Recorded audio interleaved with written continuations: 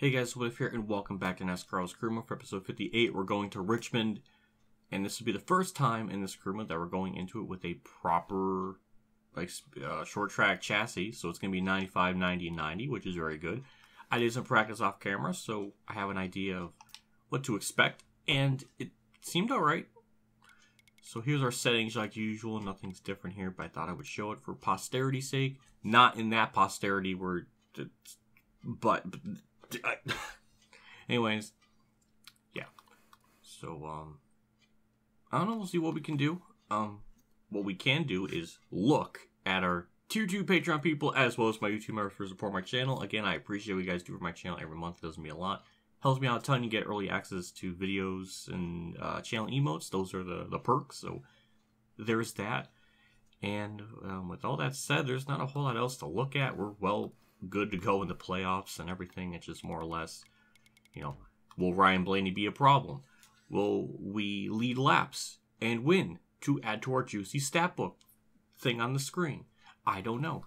We have a lot of questions that need to be answered today. So let's jump into it and see if we can, extend that rival count. Because the goal is, I think the original goal was like 175. We need to get to that. We're not there yet, so we still got a ways to go to achieve that goal of having the worst rival in any NASCAR game ever. 3 and 4. It felt like a pretty good lap, but with only one lap, it's hard to really get a good gauge. But that's 21.7, well off the goal time. 27th, it's well, didn't we start like 29th somewhere else and was able to get up through the field? So I don't know. Maybe we'll do something in the. I was gonna say main. Okay.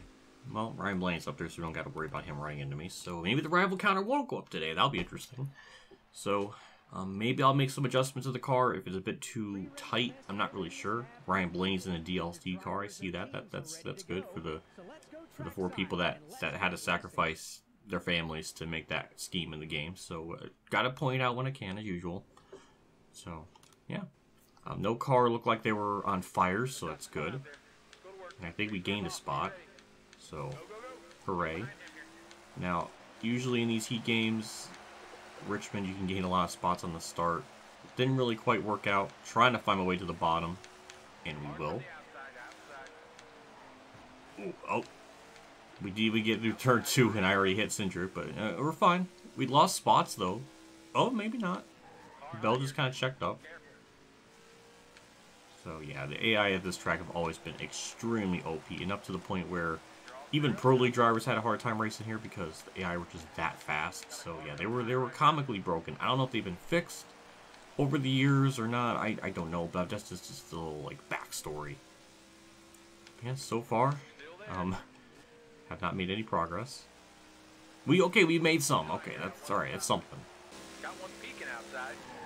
Headlight out on your bumper here. Well, that's a patented heat AI shenanigan right there, just sending it in the corner. Even with the 95 engine, we're still really slow. Now, to be fair, the temp is just freaking out because they set the default way too high on the imaginary growth tape, so that's annoying.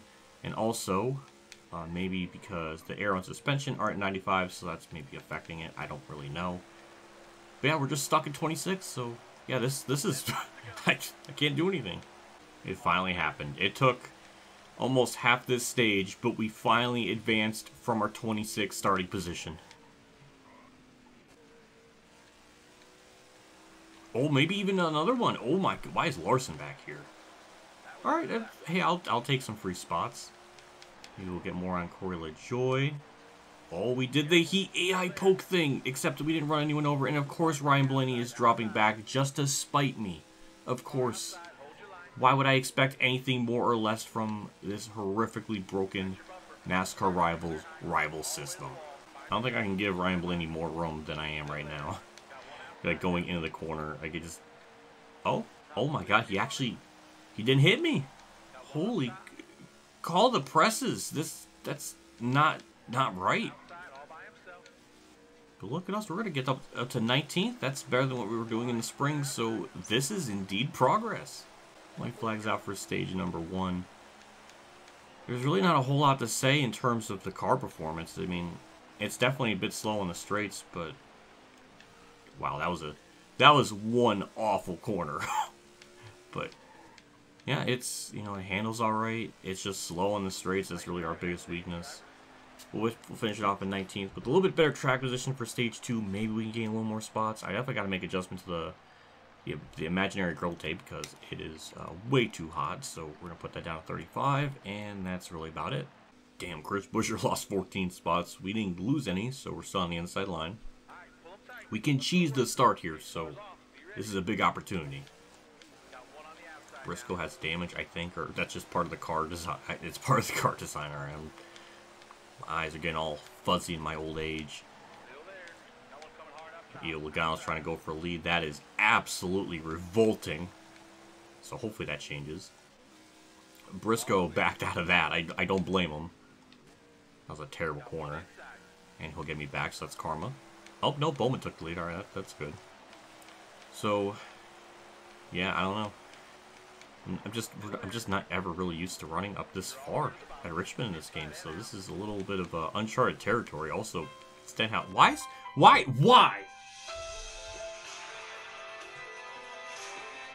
Oh my god, fucking phone calls. I've gotten woken up 3 times by fucking phone calls. It's driving me absolutely fucking nuts this week or today. And of course, I messed up. I messed up my funky groove. I'm sorry, Buescher. You know, phone call in the middle of the, you know, just happens all the time in real life, not race car drivers. But, yeah, alright. Now I'm trying to get back in my groove. And if we can get by Stenhouse, then I think we can chill for a little bit. He's got the outside line. Alright. No, hold on. Larson. Damn it, I'm not clear. I don't want to be 3 wide. Just let him go. Just let him go. He's going to probably slide up the track. No, he didn't. Okay. Alright, let's just get underneath him. Perfect. Oh, God, we're actually going to crossover championship driver Kyle Larson.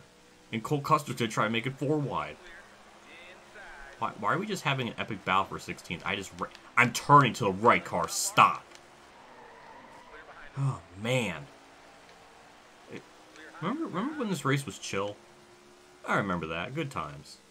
And there goes Buescher, Bell, Briscoe. Oh, my God. Oh, there goes Ryan Blaney. Yep.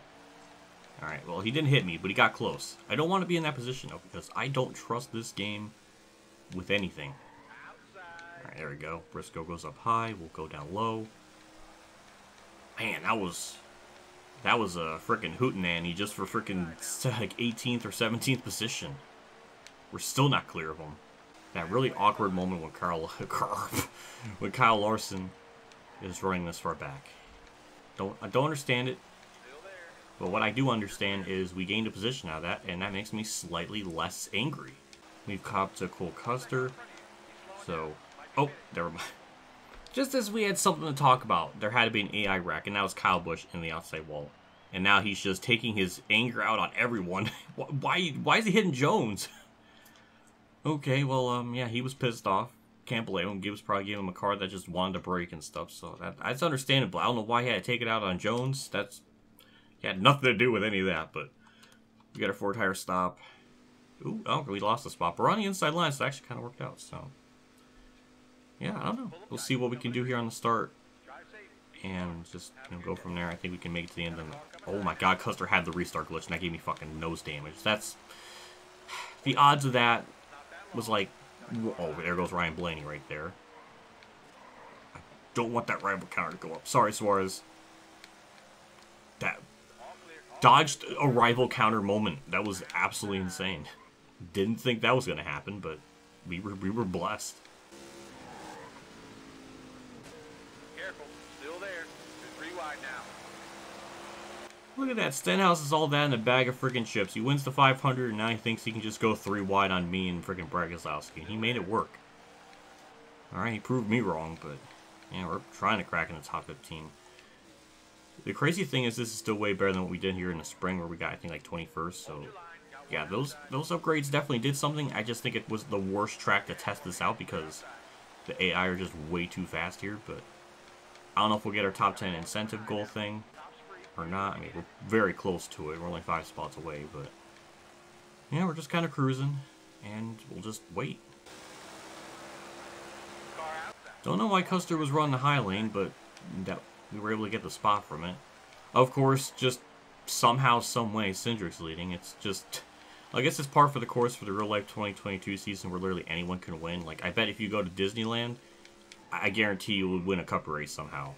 Don't know how or why, but you'll win a cup race. So yeah, it was just everyone gets a win type of season. So yeah. Luckily, with the power of tire fall off, we're able to start to make up some spots here. So I think the only shot we have of getting a top 10 is if this, the last stage goes green for a ridiculously long amount of period of time. Also, Busher got by me, which I think is probably fair considering I did hit him early in the race. So Karma bit me, and I just hit him again. But why? Why do that? He passed me fairly, and now he's getting pissed. That wasn't tire smoke. That was just steam coming out of his helmet because he was pissed at me. White flags out for stage 2. We did get around Busher. And now we're dealing with the lap cars, so yeah, I don't know. Top 10 is going to be tough. That much I think we can assess from the situation.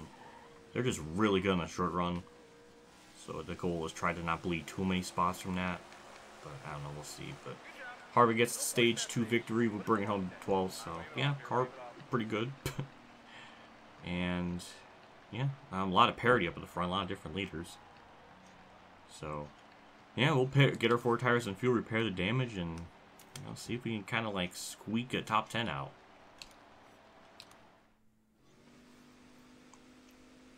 We lost a spot, but again, we're on the inside line, which is really good. So yeah, with 35, 36 laps to go, it's weird how they do the stages here anymore. Okay, it's 40. I remember the time when it used to be, I don't know, like the stage was like half the race distance or something.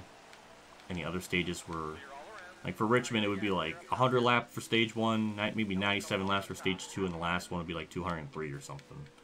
It's not like that anymore. Now like the last stage is slightly longer than the main one, but it's just like kind of broken up evenly. It's like, I don't know, wouldn't the last part of the race just be like the longest green flag run? Not by barely, but like a lot. I don't know. Enough with me rambling on, but we're very close to a top 10. Kurt's up here, so that's nice. I'm sure he'll pass me though, because his car is pretty good on the short run. But yeah, we're right there. We are Jack Frost nipping on that top 10 nose. Logano's trying everything he possibly can to give me this spot. He's running the high lane. He's just giving me a lot of room. But I just lack the corner and straightaway speed to really kind of fully just complete the pass. He's just teasing me. He knows. Maybe it's not because he's being nice. It's just he knows. Oh, that was a terrible fucking corner. There goes Busher. But all right, let's just get back in line. Let's get it to the bottom lane. Okay, let's turn, get to the bottom lane. There we go. Okay, it was a little scary. I was gonna say I think Logano was doing it on purpose. He wasn't trying to be nice. I just imagine him doing it on purpose just to annoy me. Because Logano can't ever do something with the kindness of his heart. It has to be somewhat like malicious intent. So. Yeah, and of course Busher just drives right around like he's standing still, so that's just going to make me more infuriated. But as the tires wear, we should be able to be on the receiving end of good, so maybe one of these days we'll clear them. We haven't gotten to that. I haven't evolved yet.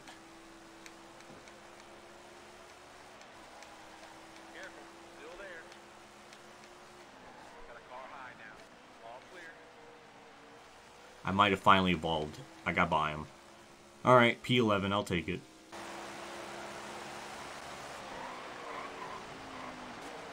Oh my god, Byron, what are you doing? That was really freaking weird. I don't know what did he blow. That was a weird way for him to wreck. I don't know how or why it was like that. Man, we might be able to make it on fuel if we pit here. But I don't trust this game to... Kyle Busch is last, so that sucks. I think we're just gonna stay out, keep this track position, and go from there. But the only sucky thing is running outside, so we'll definitely have to pit with. I don't know how many laps left to go, but I don't know. See if we can get a good launch on the start. Try to get to the inside line. Failed to do it, but if I could just back off here. There we go. That was some, pro gamer strat moves right there to get back to the bottom lane. But yeah, we're in the top 10. Now we'll see if we have the car to maintain it. That's another question that's up to the eye of the beholder. Well, maybe not. That doesn't make any sense, but I was going to say at some point we were closing in on Byron at the end of stage 2, so I was thinking maybe we would catch him here at the end of this stage, but he wrecked himself before I had a chance to really like articulate that point, so oh well. I tapped Chastain, so I'm hoping he doesn't wreck himself in the next corner. He goes up high though, he gives me a lot of room. And we're just gonna get away from those two together there, because that's a recipe for disaster. I just blocked Chastain, that wasn't very nice, but alright, we're good. We're gonna be able to relax for a little bit, so that's also very comfortable. Pusher looks like he's starting to fall off a bit, so that's kind of how we're able to reel him in, but we actually made the pass up to P7. This has gone way better than I really expected. I really thought maybe top 15 max, but here we are running 7th, so yeah, this has gone really well. So with about 15 laps to go, still in 7th. We're kind of just in our own zone, pulling away from 8th, but we're not closing in on 6th. We're gonna have to pit here pretty shortly. For 3 laps on the fuel. Obviously, when we do pit, we're just gonna take right side tires, because no way we're gonna take 4 and lose like 10 seconds of time. Because the AI are shockingly smart when it comes to these races and like what strategy they kind of decide to use, or I guess it's easy and to anticipate it, I guess is probably the better word for it, but yeah, pit stops are on the horizon. Heads up on them. They're coming this time. There's people pitting, we're going to do the same. It's a bit of a risk pitting this early, so you never know with the AI in this game, but Slow down. alright. We barely got down there in the amount of time we needed, but yeah, just a standard right side tire stop, and that's it. It's a 10-second stop. I guess that's the perk of, you know, not being like the leader, so you can make a decision when you're in the pack, like, oh, if the rest of the people in front of you are pitting, might as well do the same, so they're not going to like give you a massive undercut. I'm trying to be careful on the access road there, but alright, there we go, perfect.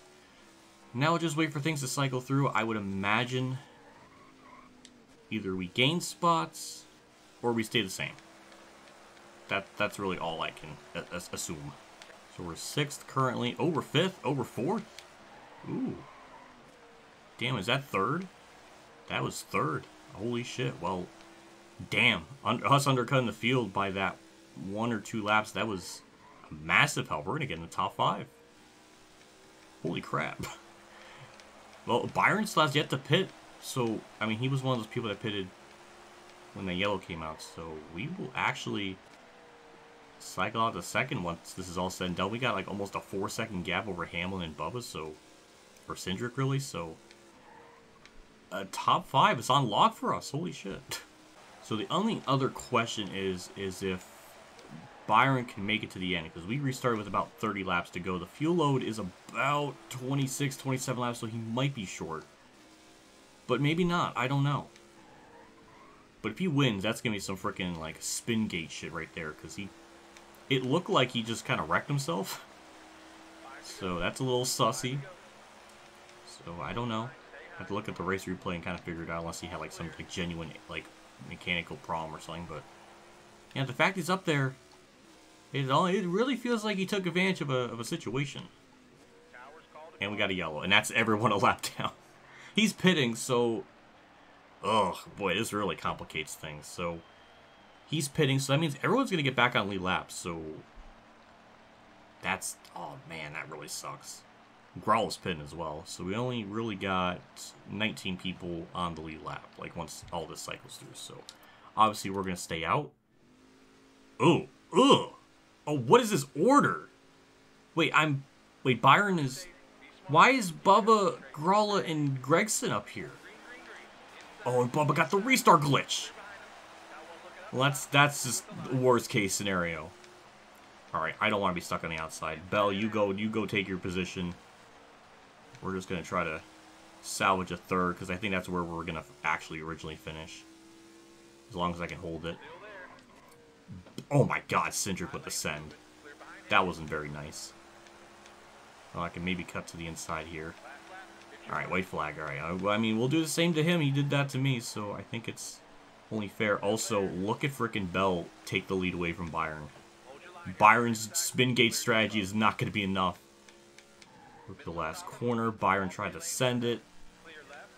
And are we going to get to third? Nope, but I will take a top 5. I will happily take a top 5 after that. We don't think I had any right to be up there. Maybe 7th. Definitely not 3rd.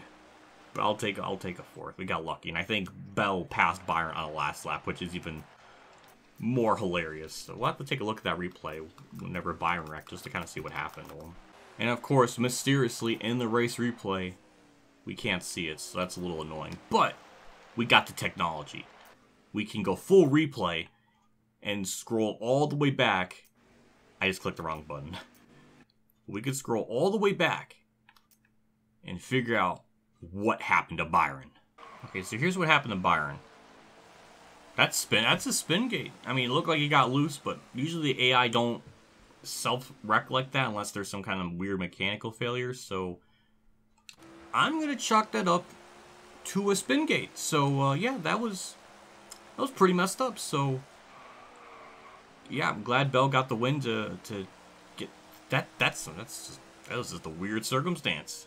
That's very un-AI-like for them. So yeah, don't know what to make of that. That's just strange. Even though I did literally make an assumption, so I don't know what I'm talking about. But yeah, Bell got the win. We'll bring it home top 5. Ryan Blaney had no instance to hit me, so that was very satisfying. Kurt with a hellacious run again, but he's got a win, so it truly doesn't even matter. He's running 27th. Ryan Blaney 29th. That's funny. Kyle Busch with a DNF. BJ McLeod 3 laps down. So, well, we're gonna get our sponsor objective, or we're getting one of them, and we got good sponsor payout, good merch payout. That's 644,000, which is very nice. We still keep our point lead to a insane margin, and that with Bell's win, that's his first win of the year. Oh, okay, that's add that to another person in the playoffs. So interesting development there. I have no idea who led the most laps because there's so many different leaders. It was hard to even tell. So okay, it was Kevin Harvick. All right, was not sure. And tough break awards, probably Kyle Busch, if I had to assume. Bell was on the move from 27th to 1st. He started right there beside me. Huh. Okay. Yeah, Kyle Busch, I figured that he would be the tough break award.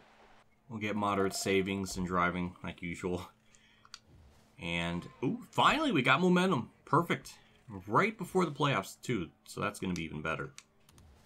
So now we just got to keep that top 10 streak going, I think, to keep the momentum. I'm not sure how that still works. But it's Watkins Glen that's next, so I think that should be another very easy dub. So I don't think we got anything to worry about. So we'll just kind of... Actually, we have all of our road course stuff situated, so we can just kind of put everything... get everything ready for our Daytona Super Speedway chassis, even though we don't have that. So now that we got all of our work plan stuff situated, we'll go into Watkins Glen. We're going to go in... Well, next episode, we'll go into that with, like, proper stuff. And, of course, Ryan Blaney will forever, we'll be mad. Ultimate best friend is still J.J. Yaley.